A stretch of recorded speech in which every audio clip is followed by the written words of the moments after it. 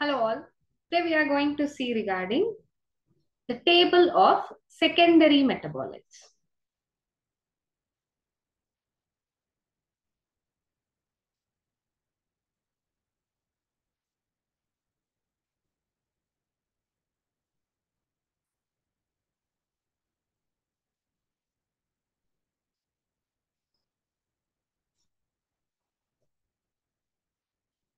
So this was a very easy mnemonic.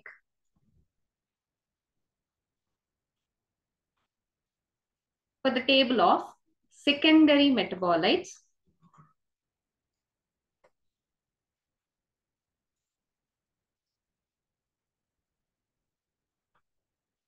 Usually, the primary metabolites are directly used in the physiological functions such as growth, development, and reproduction.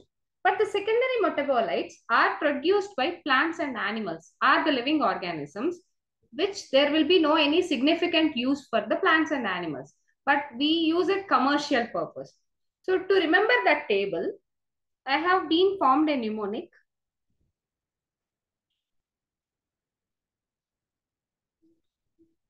So remember this C A P cap, CAP cap. So for CAP cap, C for carotenoids, A for anthocyanin, and these are pigments. And the next word MCA. I hope you know MCA, which is a master's degree.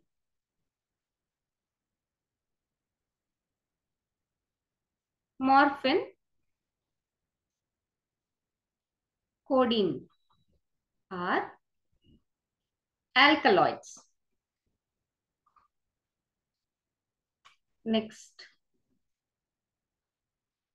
R A T, rat. Resin, abrin.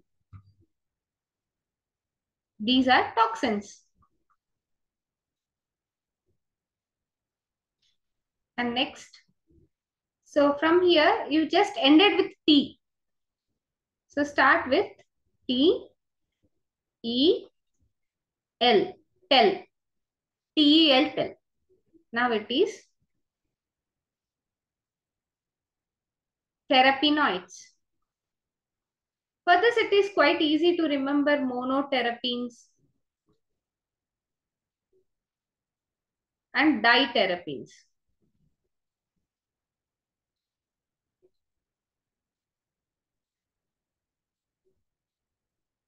And next, for E, essential oil,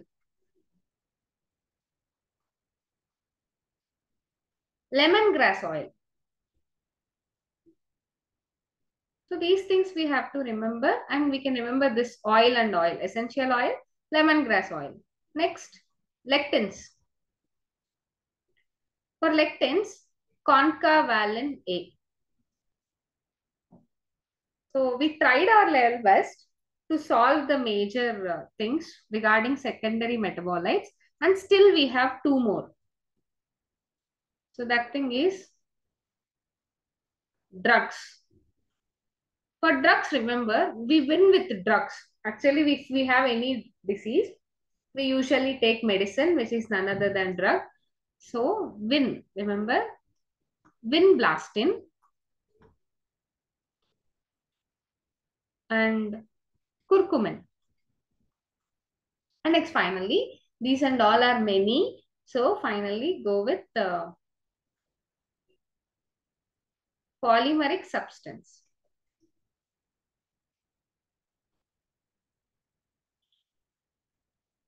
Gum, rubber, cellulose. So these and all are the table of secondary metabolites with mnemonic. So I think, I hope this made you quite easy regarding the secondary metabolites.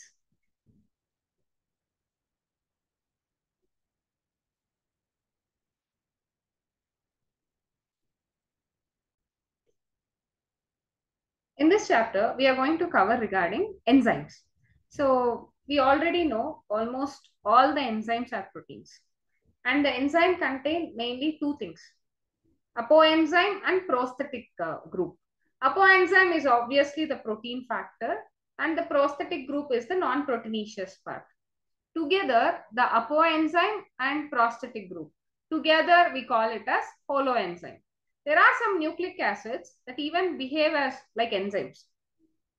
Okay, and these we call it as ribozymes. So those enzymes we call it as ribozymes. Those are actually nucleic acids but behave as enzymes. So one can depict an enzyme by a line diagram very easily. So an enzyme is like any protein has a primary structure. That is nothing but amino acid sequence, the arrangement of amino acids. An enzyme, like any protein, has secondary and tertiary structure also. So usually enzymes will be having till tertiary structure: primary, secondary, tertiary structure. But for quaternary structure, you please remember regarding hemoglobin having two alpha subunits, two beta subunits. When you look into the tertiary structure, you will notice the backbone of the protein chain folds upon itself. We already know this. And the chain crisscrosses itself also. Hence, many pockets will be having, many services, means many depressions or pockets are there. One of such pocket we call it as active site. So an active site is nothing but where the substrate will fit. These enzymes, though their active site, catalyze at a high rate. Though through their active site, will catalyze the reactions at a high rate. So enzyme catalysis different from inorganic catalyst in many ways. But one major difference need to be mentioned here. Inorganic catalyst will work efficiently at higher temperatures and higher pressures. But while the enzymes will get damaged at higher temperatures, that is around 40 degrees Celsius.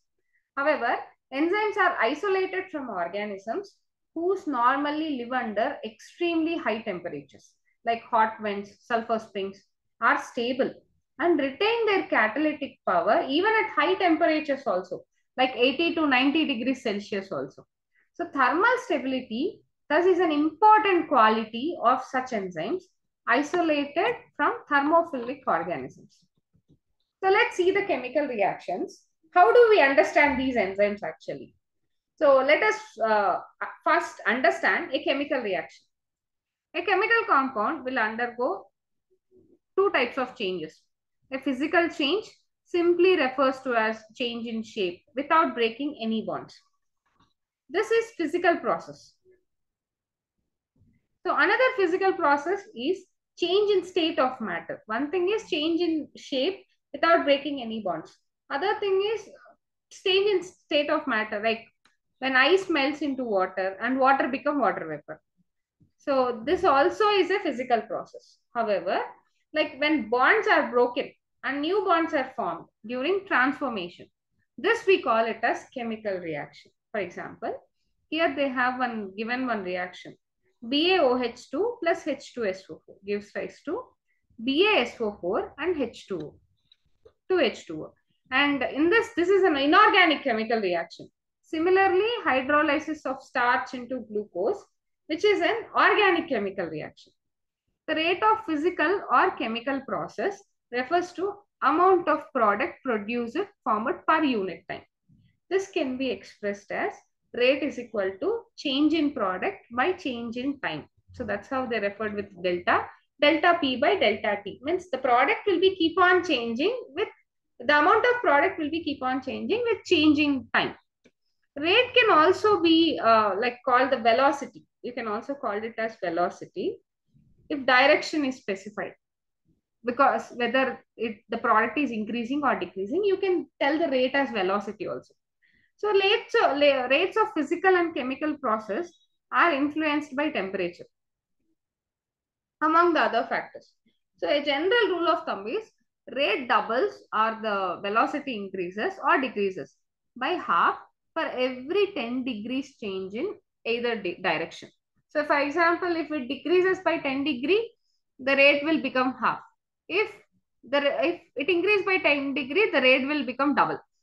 Catalyzed reaction preceded very vastly highly than uncatalyzed ones. For example, when the enzyme is catalyzed, reactions are observed, the rate would be highly different from non-catalyzed ones. For example, here they have given one common thing. CO2 plus H2O gives rise to H2CO3, which is carbonic acid. This reaction will take without enzyme also. But if with enzyme got involved, like carbonic anhydrase, this is the fastest acting enzyme in the whole biosphere. If this enzyme got involved, it releases like 6 lakhs of molecules per second. So in the absence of any enzyme, this reaction will be very slow. But with about 200 molecules of H2CO3 is formed per hour. By using the enzyme like carbonic anhydrase within the cytoplasm, dramatically the speed will increase to 6 lakhs of molecules formed for every second. So this enzyme has accelerated the reaction rate by 10 million times. Okay. So the power of enzyme is incredibly indeed. There are thousands of types of enzymes that catalyzing a unique chemical or metabolic reactions. So a multi-step chemical reaction where each of the step is catalyzed by same enzyme complex or different enzyme complex. This is also there, which we call it as metabolic pathways. For example, glycolysis, which is a metabolic pathway. Glycolysis will comes under linear metabolic pathway and Krebs cycle will comes under cyclical metabolic pathway. Even Melvin-Kelvin cycle, cyclic. Hatch and Slack pathway, these and all are cyclic pathways. And next, so glucose is converted to 2-pyruvic acid. So this is actually a metabolic pathway in which glucose becomes pyruvic acid.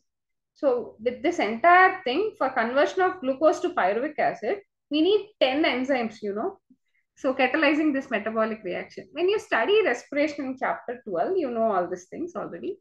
At this stage, you should know this very metabolic pathway is 1 or 2 additional reactions gives rise to very variety of metabolic end products.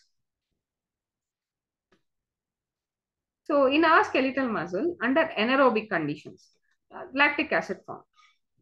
Under normal aerobic conditions, pyruvic acid is formed. In yeast, during fermentation, the same pathway leads to the production of ethanol. Hence, different conditions, different products are possible. How do enzymes bring about such high rates of chemical conversions? To understand this, we should study enzymes like little more. We have already understood the idea of active site, where the substrate will go and will be converted to product. The chemical or metabolic conversion refers to a reaction. Nothing but metabolically or chemically, the converting the compound, we call it as reaction. The chemical which is converted into a product, we call that as substrate. Hence, enzymes, proteins with 3-dimensional structures, including an active site, convert the substrate into a product. So substrate we refer with symbol S, product with P. So symbol depicted as S gives to P. It is now understood that substrate S has to bind the enzyme at its active site within a given cleft or pocket. The substrate has to diffuse towards the active site, and thus the obligatory formation of ES complex. E stands for enzyme. This complex formation is transient phenomenon. Means we can change again back to enzyme plus substrate. During this state, substrate is binded to the enzyme at an active site only. So a new structure of substrate called transition state structure is formed. Very soon after expected bond breaking or making is completed, now the product is released from active site. In other words, the structure of substrate get transformed into structure of product. So the pathway of this transformation must go through so-called transition state structure. So there could be many more altered structural state also between the stable substrate and a product. Implicit in the statement is fact that All other intermediate structural states are unstable. Stability is something related to energy, like energy status of molecule or a structure. Hence, we look at this pictorial graph. There is something in the figure 9.4, the concept of activation energy. So y-axis will represents the potential energy. This is y-axis will represents the potential energy, and x-axis is representing the progression of reaction. So the x-axis represent the progression of the structural transformation or the sites through transition state, through the transition state. You would notice two things: the energy level difference between S and P. Okay, if P is at lower level than S, the reaction is exothermic. One need not supply energy by heating in order to form a product. One need not to supply energy in order to form a product. Whether it is an exothermic or spontaneous reaction or an endothermic.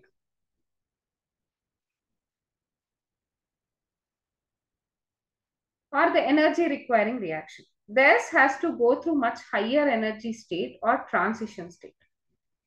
We call that as activation energy. So enzyme eventually bring down this energy barrier, making the transition of S to P is more easy. So usually the enzyme will decrease this activation energy and will make the reaction possible. In this graph, if you see, this is the y-axis, which is representing the potential energy. This is progression of reaction. If the product is lower than the substrate, then it is exothermic reaction. Here, if you see, the substrate is being in an activation energy with enzyme, activation energy without enzyme, and this state we call it as transition state. So usually for undergoing to the transition state, the substrate needs more amount of energy. So what the enzyme is doing is it is lowering that energy and making the products quite easy. So coming to the nature of enzymatic action, each enzyme has a substrate binding site of its molecule, so that highly reactive enzyme and substrate complex is produced. This complex is short-lived and dissociate into products. And the unchanged enzyme with an intermediate formation, we form an enzyme product complex. The formation of enzyme substrate complex is essential for catalysis. The catalytic cycle of an enzyme action can be described as follows. First, substrate bind to the active site of an enzyme, fitting into the active site. The binding of the substrate induces the enzyme to alter its shape, fitting more tightly into the substrate. The activation site of the enzyme, now in close proximity with the substrate, breaking the chemical bond of the substrate, of new enzyme product complex is formed. The enzyme releases the product of the reaction and free the enzyme is ready to bind to another molecule of substrate. So run through catalytic cycle once again. So let's see the factors affecting the enzymatic activity. So temperature, pH, concentration of substrate. So the activity of an enzyme can be affected by change in condition. So like which can alter the tertiary structure of the protein. This include temperature, pH, change in substrate concentration, or binding of specific chemicals that regulates its activity. So first thing is temperature and pH. Generally, enzymes generally function in a narrow range of temperature and pH. Each enzyme has its highest activity at particular temperature and pH, called optimum temperature and optimum pH. So activity declines below or above the optimum levels. Low temperatures preserves the enzyme in temporarily inactive state, whereas the high temperature destroys the enzyme activity because the proteins are denatured by heat. If you see here, this is the enzymatic activity, and this is the pH. And here also enzymatic activity, temperature. Both the graphs are bell-shaped graphs.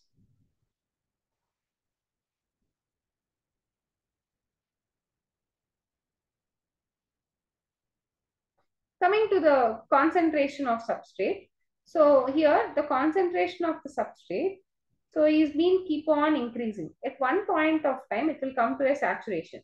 For example, we have 100 enzymes and we have started with zero substrate and we have keep on increasing the substrate till 100. The 100 enzymes will be fit with this 100 substrates. After we further increase the substrate also, there is no further increase in velocity of the reaction. So let's see regarding this. With the increase in substrate concentration, the velocity of the enzymatic reaction rises at first. The reaction ultimately reaches its maximum velocity. We call that as Vmax, which will not exceed further in the rise of substrate concentration. This is because the enzyme molecules are fewer than the substrate molecules. After the saturation of these molecules, there is no free enzyme molecules to bind with additional substrate molecules. Now, the activity of the enzyme also sensitive to the presence of specific chemicals that bind to the enzyme.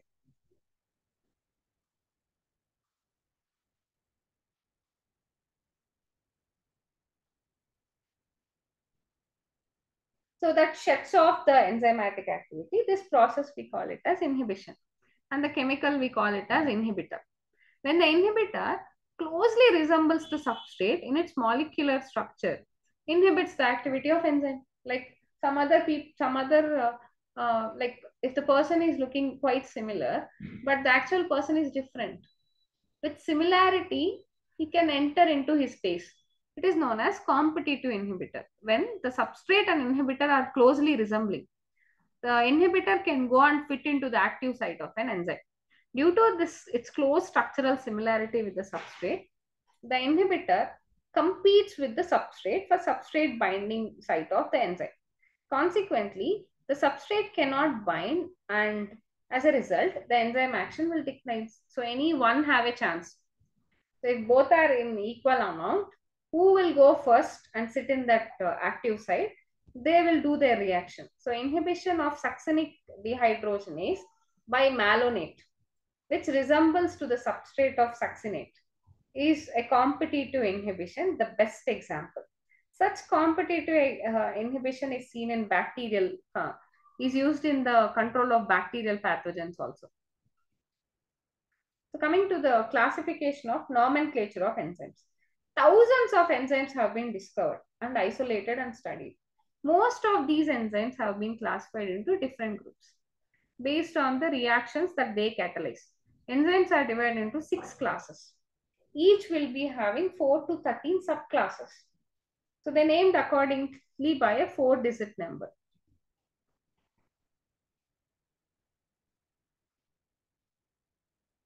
So coming to the oxidoreductase or dehydrogenase. The enzyme will catalyze the oxidoreduction between two substrates. Example, one thing S reduced plus S oxidized. S oxidized and S reduced. So transferases transfer the group. So from one pair of substrate to other, from one substrate to another.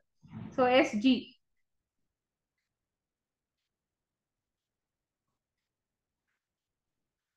And next, hydrolases. So catalyzing the hydrolysis of ester, ether, peptide, glycosidic. Liases. These are the nothing but these removal of group from substrate by mechanisms. So catalyzes the and removal of groups from substrates by mechanisms other than hydrolysis, leaving a double bond. So for example, here, so it will leave a double bond and it will remove all those other. So isomerases. Isomerases include all enzymes catalyzing the interconversion of optical and geometrical coefficients. This is isomerases. Ligases, the linking two bonds, like catalyzing joining CO, CS, CN. This is ligases. Ligase means splitting. Ligase means like joining. Cofactors. So enzyme is composed of several polypeptide chains. However, there are number of cases in which non-proteinaceous constituents, we call that as cofactors, are bound to the enzyme to make enzyme catalytically active. in these instance, the protein portion of an enzyme, we call it as apoenzyme. Three kinds of cofactors may be identified, like prosthetic group, coenzyme, and metal ions.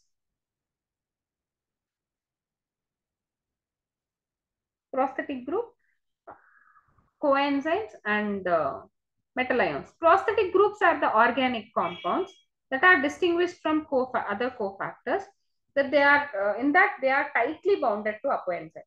For example, peroxidase and catalase.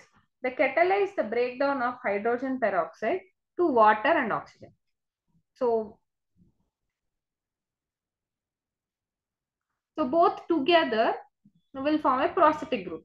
And for example, heme is the prosthetic group and it is a part of active site of the enzyme.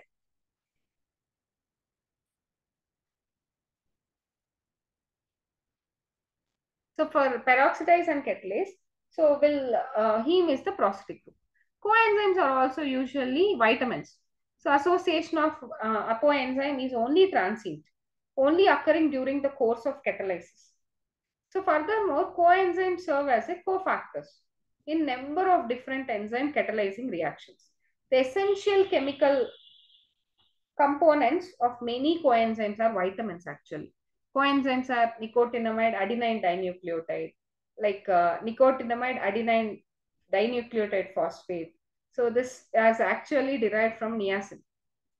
And a number of enzymes require metal ions for their activity to form coordination bonds with side chains at the active site.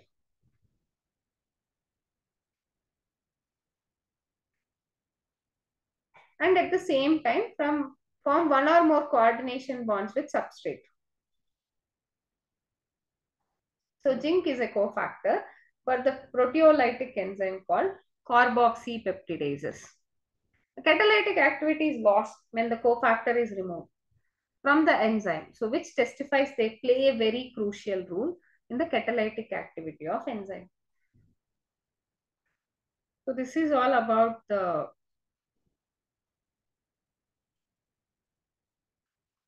enzymes. Coming to the next topic. So for this year, the reproduction in organisms got deleted. But even though they may ask some related questions. So, but make sure for the next coming NEET, not this NEET, for the next coming NEET, be sure to know this topic also. So each and every organism can live only for certain period of time. The period from birth to natural death, we call that as lifespan. Lifespan of a few organisms are given here. So in this table, we'll see that several other organisms like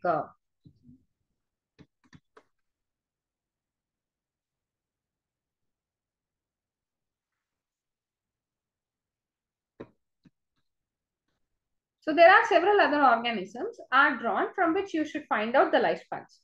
And you have to write it in that space. So you have to examine the lifespans of organisms which is represented. So isn't it both interesting, like intriguing, to know which have a shortest lifespan, which has longest lifespan. So between two extremes of lifespan and most other living organisms. You may note that lifespan is not correlated with the size of the organism. For example, the size of the crow and parrot are not very different. Yet their lifespan show wide difference. Similarly, a mango tree has a shorter lifespan and peepal tree will be having like hundreds of years. Whatever the lifespan, the death of an organism is inevitable. So we cannot prevent the death. And certainty, no individual is immortal except the single-celled organisms. Why we say that no natural death in single-celled organism is, so given this reality that you have ever wondered, how vast number of plants and animals have existed on Earth for several thousands of years. So there is some process in living organisms that so why do we sell no natural death for living single-celled organism is their parents are actually moving as daughters for the next generation with the same body parts. Like in this chapter, we are going to talk about regarding reproduction, something that we take for granted. In this, you will come to know regarding some of these. So, elephant will live for nearly 60 years, and rose plant will live for 15 years. Dog is again 15 to 20 years. Butterfly, it is 1 to 2 weeks. Crow, 15 years. And banana tree is also 12 years. Cow is 25 years. Parrot is 140 years. And crocodile is 60 years. And horse will be of some 55 to 60 years.